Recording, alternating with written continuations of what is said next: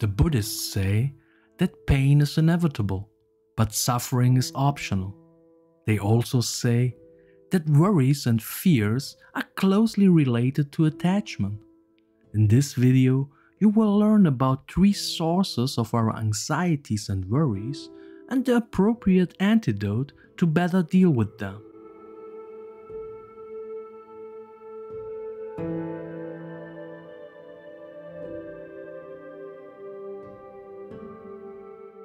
The more attached we are to someone or something, the more we fear not having it or being separated from it.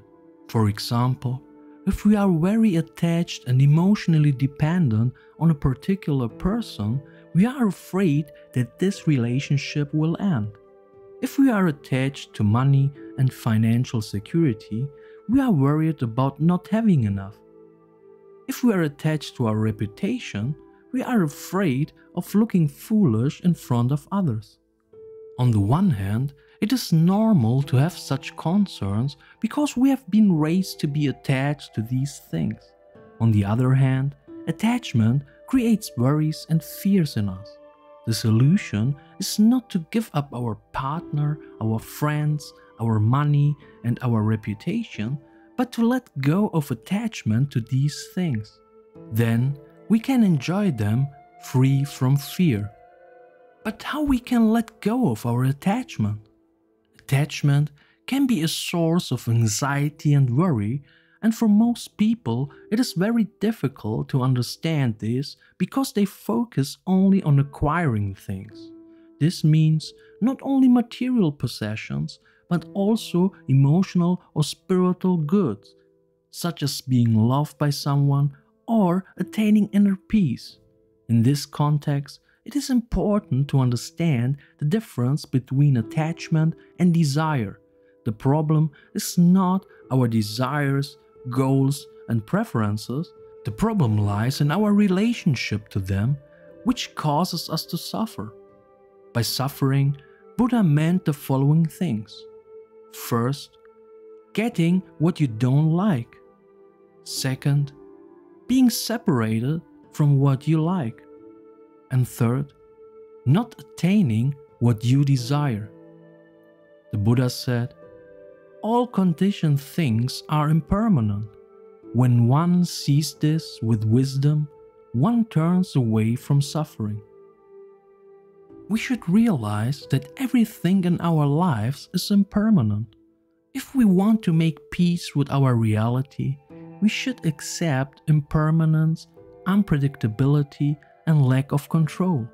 Fighting against these things will lead to unnecessary suffering. However, if we accept these things, we can rather enjoy our lives.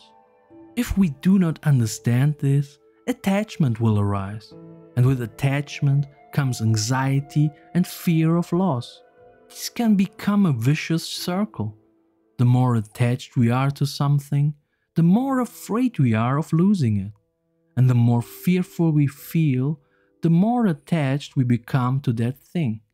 Understanding and accepting that everything in our life is transitory and temporary will help us to get rid of some attachment, and as a result, it will also help us to deal with our worries and fears in a better way. Thich Nhat Hanh puts it this way: it is not impermanence that makes us suffer.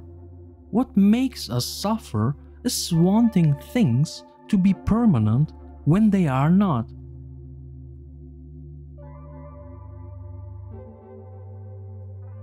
When we dwell very much in the past with our thoughts and keep ruminating on painful memories, or our thoughts keep circling around the future, what bad things could happen to us, then worries, fears, and discomfort arise, and we are not fully present in the here and now. Many people are not even aware of these thought processes and live in a kind of autopilot mode. What can help us here to become aware of these thoughts and then return to the present moment is mindfulness. When we are mindful, we focus all of our attention on everything we are experiencing in the present moment. Thoughts, feelings, sensations, without judging, interpreting, analyzing, or following them. Thoughts will always come back. When we practice mindfulness, we learn to change the way we deal with them. Mindfulness can be developed through practice. A good start to mindfulness practice is to focus on our own breath. Through mindfulness, we will then notice that fears and worries are not always there. They show up in different degrees of strength. They come and go. They are impermanent. Through regular practice, we will recognize more and more quickly when our thoughts are drifting off into the past or future, leading us into negative thought spirals. Gradually, we also get better and better at viewing thoughts only as thoughts, not evaluating them, and consciously not reacting to their content. Over time, this will lead to more calm and relaxation. Worries and fears will then lose more and more of their power. Our attention is thus less captured because now only thoughts are seen in them and no longer the reality or the absolute truth.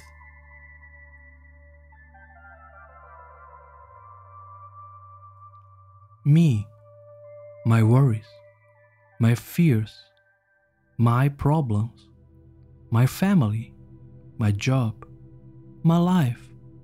Me, me, me. We have an incredible attachment to ourselves and cling to it. We want to be happy. We want this and we don't want that. We don't like this. We don't like that. I come first. Such self-centeredness leads to anxiety and worry. Because of this self-centered attitude, we pay an incredible amount of attention to everything that has to do with us. In this way, even very small things related to us become extremely important and we worry and get stressed about them. For example, if someone else's car is damaged, we say, well, that's unfortunate, and don't give it a second thought. But if it affects our car, we get upset and complain about it for a long time. If a friend was left by his partner, we say, don't worry too much, you will find the right partner soon. If something like that happens to us, we are depressed, hurt, or even angry for a long time. If at our workplace a colleague is criticized by the supervisor, we may feel a little sorry or it doesn't bother us much. But if we receive negative feedback, then we are offended, upset, and it keeps us busy for days. As we can see from the examples, worry and anxiety are also closely related to self-centeredness. The greater the idea that I am the most important in the universe and everything that happens to me is so crucial, the more anxious we will be. In conclusion, another way to deal with anxiety and worry is to reduce our self-centeredness and train our minds to pay more attention to others. This does not mean ignoring ourselves. We need to pay attention to ourselves, but in a healthy way, not in a neurotic, anxious way. Of course, we need to take care of our body, mind, and soul, but we can do this in a healthy and relaxed way by paying attention to what we think, say, and do. This is where mindfulness comes back into play. Self-centeredness puts undue emphasis on ourselves, making a big deal out of every little thing and occasionally causing us to despair. But if we help others wholeheartedly and take a sincere interest in them, our anxieties will be relieved as a result and our happiness in life will increase. The Buddhist monk Shantideva once said, "All those who are unhappy in the world are so as a result of their desire for their own happiness. All those who are happy in the world are so as a result of their desire for the happiness of others." Thanks for watching.